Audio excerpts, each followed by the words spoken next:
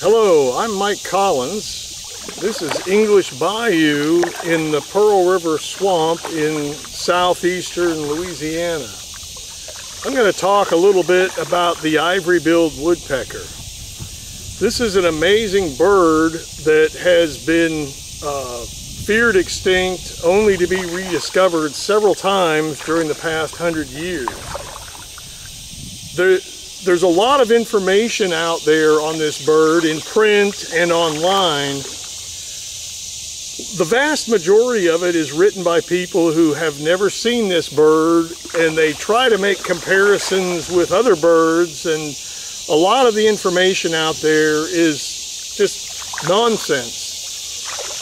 If you want to know the facts about this bird, there are the three best sources would be two groups of ornithologists who had series of sightings of these birds.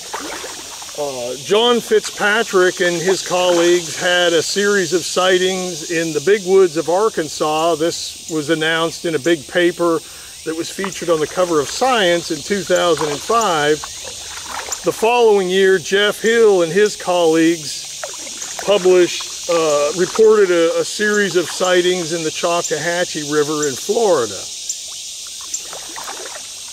John Fitzpatrick and Jeff Hill have incredible resumes and achievements as ornithologists, and they're absolutely first-rate individuals, highest character.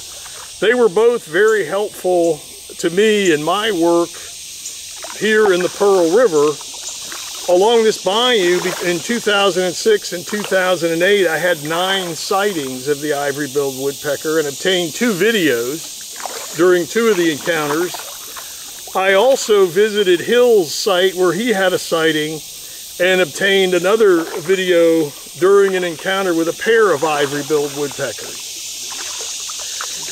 These birds are, it's a large bird with very distinctive field marks, very prominent white patches on the trailing edges of the dorsal surfaces of the wings and other field marks, 2 white stripes on the back. It's an unmistakable bird, and its behaviors are also part of the reason that it's unmistakable. It's documented in the literature that this bird has really remarkable flights, and it also has double knocks and these calls, a Kent call as they're called, which is very different from the other large woodpecker, the pileated woodpecker of the southeast of the swamp forest here. And so it's inconceivable that a series of sightings, of mistaken sightings, could have been made in Arkansas by Fitzpatrick put together a team of very skilled naturalists who they knew what they were doing. They were very well prepared, and it's just not conceivable that they could have had a series of mistaken identifications of such a bird. And so Hill and myself, we were both confident in, we had faith in the sightings that reported there. We realized that you just could not dismiss those reports as errors.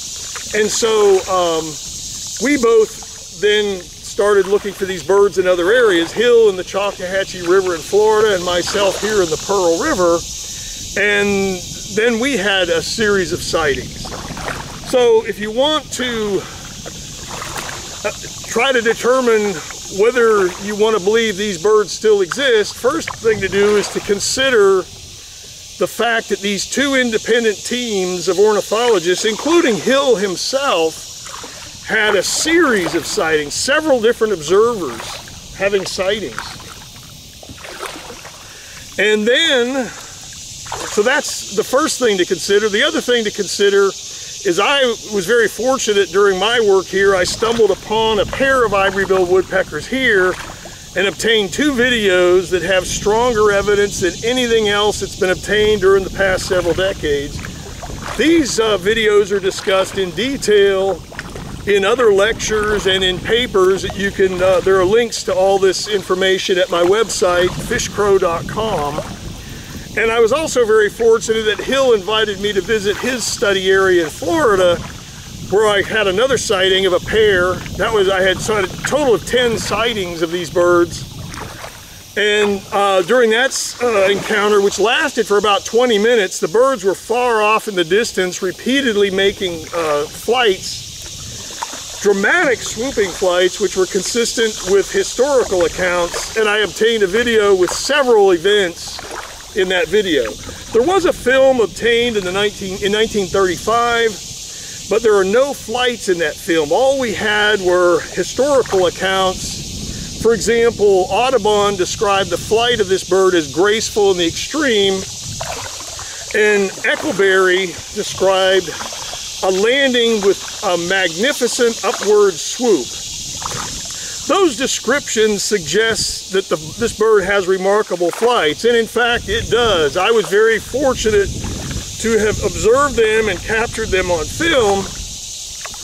I got footage of several different types of flight, and they're all in their own way very interesting. The ivory-billed has, it's a very massive woodpecker, one of the most massive in the world. It has relatively narrow wings that are designed for high-speed flight. And because of that combination, that causes it to have some unusual flight characteristics. For example, Tanner mentioned that in going from limb to limb, this bird would have to flap its wings because it's such a massive bird with narrow wings, whereas a pileated woodpecker can almost float like a butterfly between limbs very effortlessly. And one of the events I captured in video here in the Pearl River shows such a flight. So there's a great deal of information at my website, not only on the videos, but also I've done an analysis based on, in the historical accounts, we know a lot about the behaviors of the bird, the fact that they're wary of people, they fly long distances from the nest, they're not sort of non-territorial. For example, with a pileated woodpecker, they remain in relatively small territory, so if you find one, it's easy to relocate it. With ivory-billed woodpeckers, it was known as far back as the 1930s that it's difficult to reproduce sightings. If you have a sighting, you may come back to the area and never see the bird again because they fly long distances. Also, the habitat, even in the winter, there's very poor visibility in these types of habitats. So, and they're huge. They're tens of square miles typically where these birds are found, these swamp forests. Several tens of square miles here in the Pearl River swamp, and they're hard to get into. I spent 8 years out here and was very fortunate to have 10 sightings. And so I did an analysis based on the habitat and the behaviors of the bird. And that analysis predicts that it should take millions of times more effort on the average to obtain a clear photo of this bird than a more typical bird of comparable rarity, a bird that has more typical behaviors and habitat. And this is consistent with the history of this bird, which has disappeared for many years at a time, only to be rediscovered. No one's been able to obtain a clear photo during the past several decades. No one has ever obtained a clear photo without knowing a nest, which is the only reliable place where they would come back to return to. So it's an extremely difficult bird to find, and that's one of the reasons that it is a controversial issue, because no one has been able to get a clear photo. But as discussed in my lectures, other lectures here and in my papers, conclusive evidence does exist for all three of the videos contain, show events involving behaviors, field marks, body proportions, flights, etc., that can only be explained in terms of the ivory-billed woodpecker. And unfortunately, this issue has been politicized. There could be jealousy, might be a factor. Other things, foolishness comes into play quite a bit.